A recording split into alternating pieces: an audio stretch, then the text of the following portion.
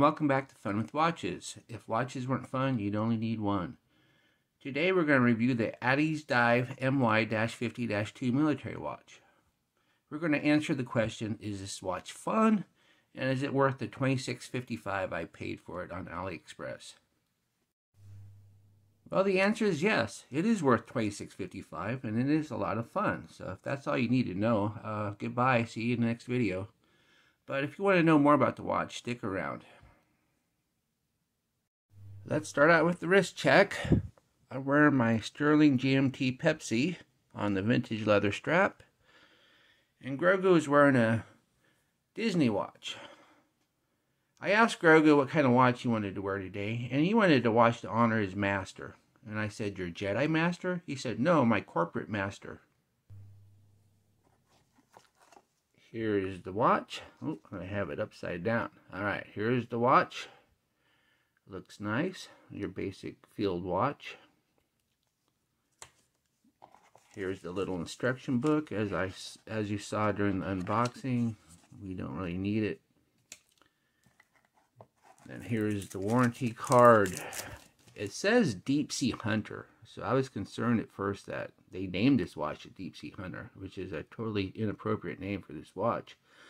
But then this morning I just watched a video from the I Like Watches guy, and he unboxed an ADDIESDIVE Submariner homage, and it had the same warranty card. So I think they just put the Deep Sea Hunter warranty card in every one of their watches. On the ADDIESDIVE website, it says this watch has a 10-year warranty. I kind of doubt that. That seems kind of excessive, but you never know. But will ADDIESDIVE even be around in 10 years? I doubt it. Once again, I paid $26.55 for this watch plus tax. If you wait till tomorrow, this watch will be 90 cents cheaper during the big AliExpress sale. Yeah, 90 cents isn't a lot of money to save, but the watch is only $26.55 to begin with, so they couldn't discount it that much. The website says the watch is 44 millimeters, but I measured 43. Then it's 50 millimeters lug to lug,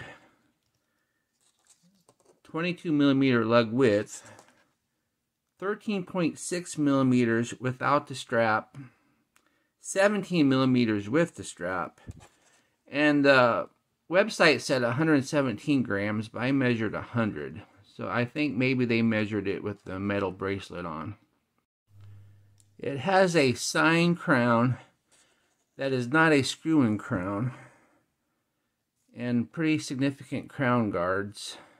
It doesn't need to be a screw-in crown because this is not a diver watch, and it's only rated for 50 meters, so you're not going to be taking it in the water and worry about the crown popping out. The watch has numbered indexes with a date at the 3 o'clock, and then it has these inner 24-hour markers for doing military time in case you have difficulty adding 12 to your numbers. And then there's the ADDIESDIVE logo on top here. They didn't have a sterile option, which is fine with me. I never go with the sterile option. I don't want to pretend that my watch isn't what it is. Looking at that ADDIESDIVE logo, here, let me show you on the case so you can get a better shot. Wow, that looks a lot like the Steel Dive logo, doesn't it? It's almost as if ADDIESDIVE called up Steel Dive and said, hey, do you have any spare logos you aren't using? We need a new logo. And Steel Dive says, sure, you can use this one.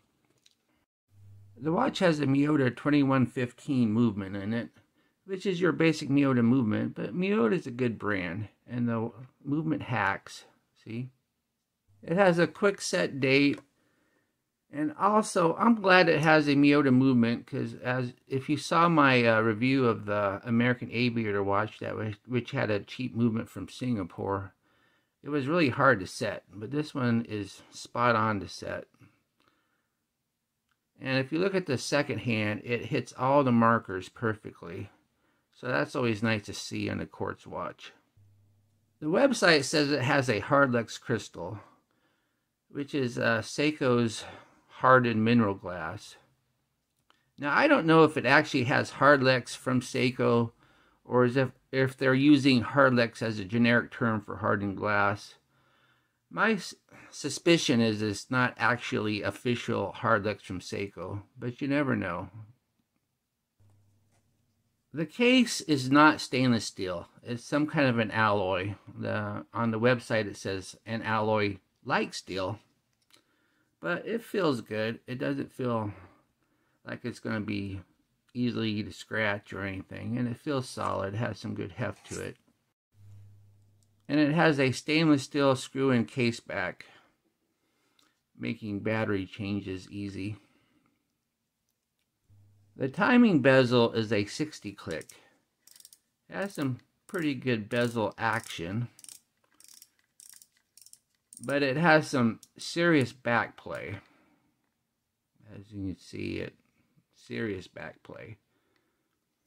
But I'm glad it's a 60 click.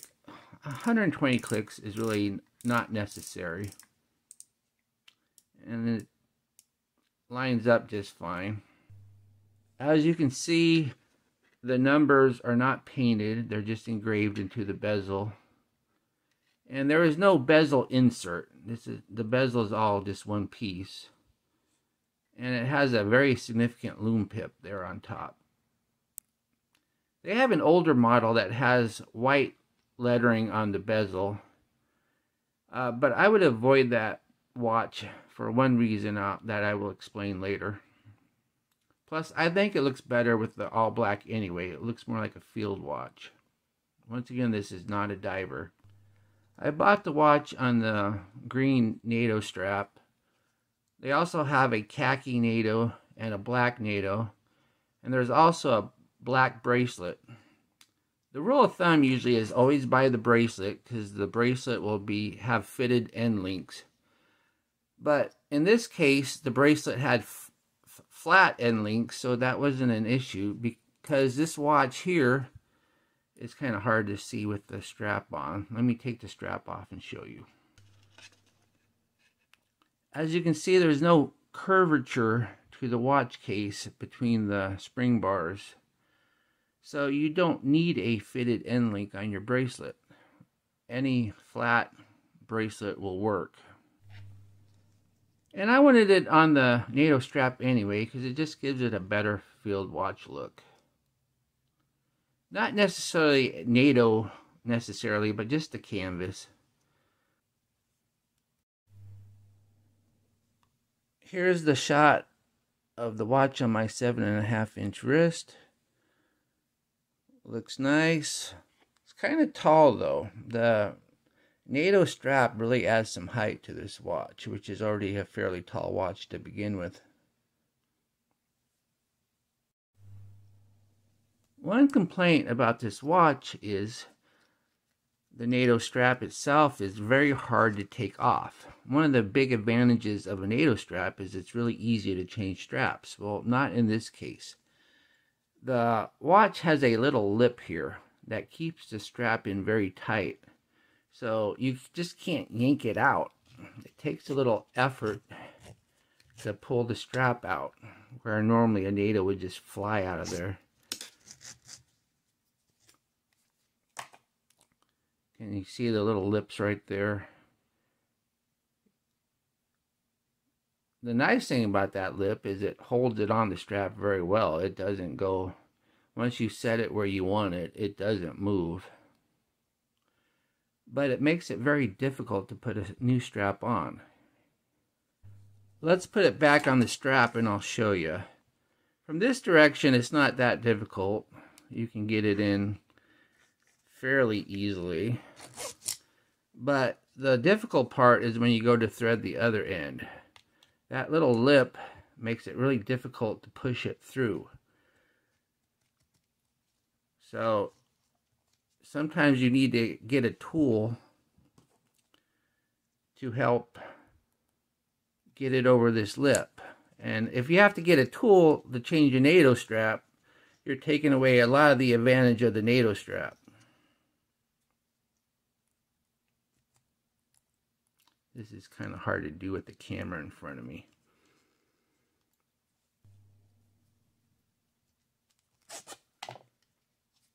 Once again, quite difficult to put it back on the strap. Here it is on a khaki NATO strap. I think it looks nice with khaki. I don't think you can go wrong with whichever strap you pick for this watch. Here's the watch on that vintage leather strap that I had on my Sterling earlier. I think the watch looks nice on just about any strap you can think of. The nice thing about a non-NATO strap is it really lowers the height of the watch. So if you don't like a tall watch, you might want to put it on a different strap. Here it is back on a NATO, but this time I only have it with one strap underneath the case back. If you wear it this way, it doesn't sit near as high, and because of that little lip next to the spring bars, the watch ain't going anywhere. So you can wear it this way on a NATO and keep the height a little bit lower. The NATO strap that did come with this watch, though, is very well made. It's very thick canvas, the stitching is good, and the hardware is sturdy, doesn't feel cheap at all. I imagine this strap alone would cost you $10. And now for the star of the show, the watch's loom. The loom on this watch is really, really good.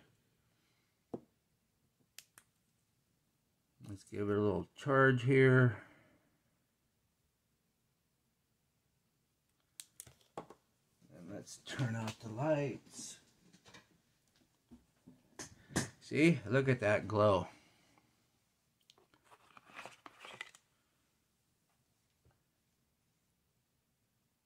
Really nice loom, except for the 12 o'clock. The 12 o'clock, they made it a blue loom rather than the green. And the 12 o'clock loom is just horrible. It fades rather quickly. The only time I ever see the 12 o'clock loom is if I charge it with my flashlight. But I never see it from just having it charged from normal light. The green loom, on the other hand, is great. I can wake up in the morning and I can still see the watch. Of course, it won't be glowing as bright as this right now, but you can still make out the indices and the hands and the loom pip in the morning. The loom is not painted on, it's in luminous quartz tubes. Kind of like tritium tubes, except for it's not tritium because it doesn't self-glow. You still have to charge it with light.